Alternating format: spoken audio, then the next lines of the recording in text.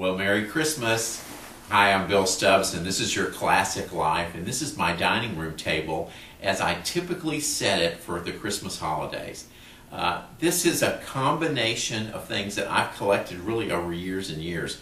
It looks like something that I went out and purchased to create this opulent table all at once, but I really don't operate like that. I collect things and I have an eye for the colors that I want to use, and I build around that.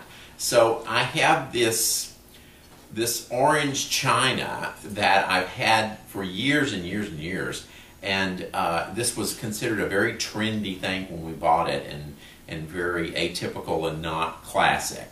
But now I think it looks very classic. It's been a long time.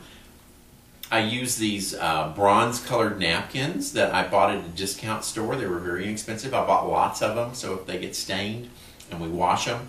I found these sweet little birds that were on sale as napkin rings that I think go very well with this table.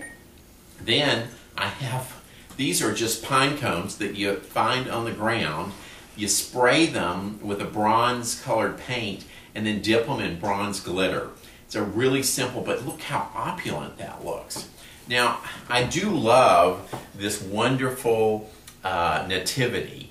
Now, this looks like a hand-carved Italian nativity, and actually I found it at a discount store for $10.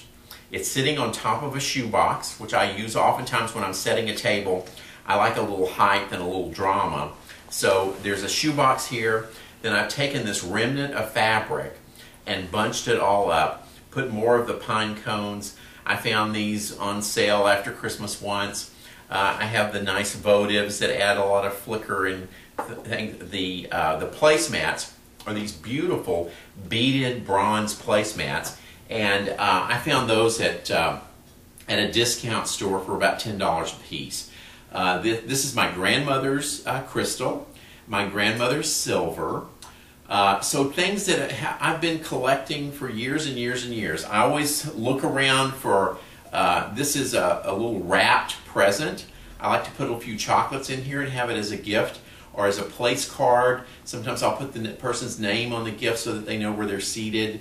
And then I wrap it and put it as a gift to make it a little special for an evening. But this is my idea of a classic dinner table for the holidays.